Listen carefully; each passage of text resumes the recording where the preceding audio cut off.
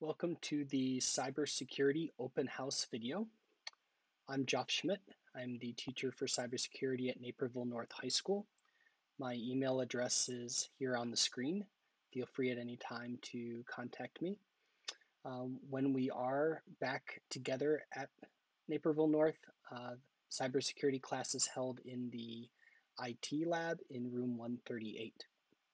For all the nitty-gritty details about this course, you can type in that link and it will take you to the detailed syllabus. It's also more easily available from the student's Canvas page. A little bit about me to get us started. I earned my Bachelor and Master's of Science in Computer Engineering from Case Western Reserve University.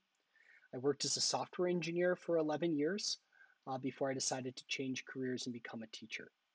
I went back to school and earned my Master of Arts in Teaching from National Louis University. And it's surprising to me that I am now starting my 14th full year as a teacher at NNHS. And this is my 9th year teaching computer science related classes. This is my first year and the first year that the cybersecurity class is offered at Naperville North High School.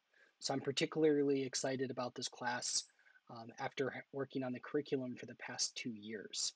What this class is it's a 2 semester, it's a full year high school class. It's a weighted class, and in this class we will be surveying all sorts of different aspects related to cybersecurity. We do leverage the Project Lead the Way cybersecurity class, and that has a collection of online materials and labs, but we have supplemented them with extensions to provide the rigor to justify the weighted designation. In our school district, we are fortunate that we have a strong computer science pathway and a strong IT pathway. The computer science pathway begins with Computer Programming 1 and Computer Programming 2, each 1 semester courses. It's then followed by AP Computer Science A, a full year AP course, and the capstone course for computer science is Software Engineering. We also have a couple of computer science electives. We have Web Design and Game Design.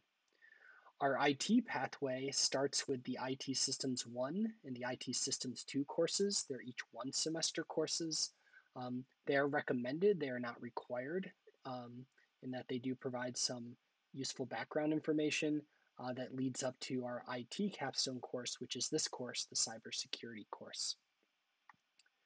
One question on everyone's mind is technology and how is this all going to work during e-learning? The good news is during e-learning, all activities can be completed on your student Chromebooks. Obviously, we can't explore all of cybersecurity stuff just on the Chromebook itself, but through the Chromebook, students will be able to access virtual machines via the Project Lead the Way site, as well as accessing instances on AWS that I have created for those extensions as well. During stages 3 and 4, when we are back together in the building, we will use the classroom desktops for some activities as well.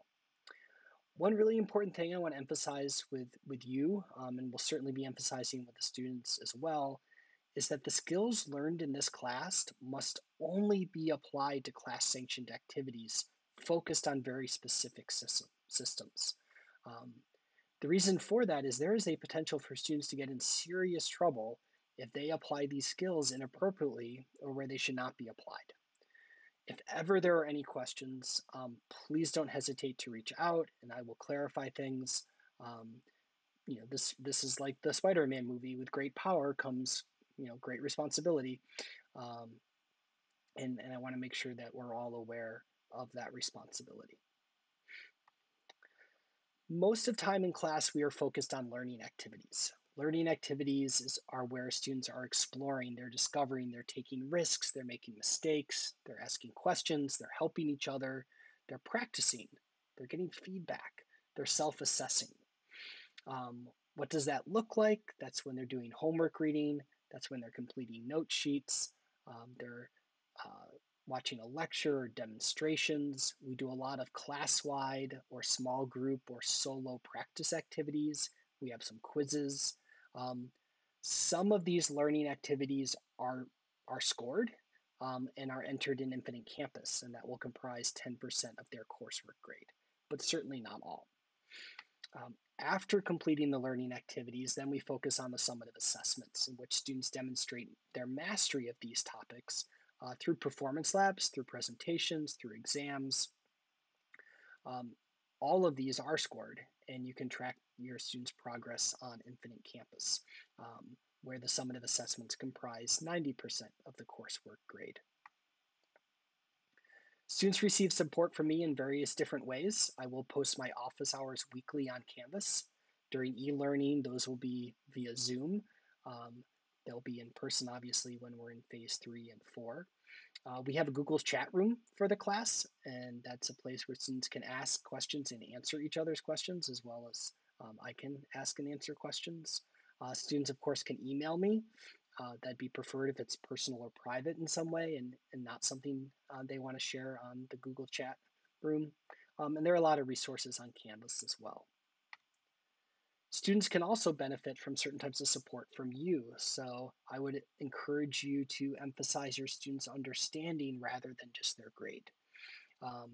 I would encourage you and ask you to encourage your student to communicate with me. I'm not a scary person, whether it's in real time or via email, that can be very helpful. Please encourage your student to complete assignments on time so that they don't get behind. And encourage them to take advantage of all opportunities to demonstrate their understanding, including reassessments. Please do share with me anything that's important for me to know about your particular student. If you have told the school, that is great, but don't assume that they have necessarily told me. Our first semester, we're going to focus on 3 different units. We're going to start with a very important unit focusing on ethics and society as related to cybersecurity. We'll then focus on security principles, and our final unit of the first semester will be on cryptography. The second semester, we will focus on penetration testing. We will then focus on web security, and finally, we will focus on applied cybersecurity.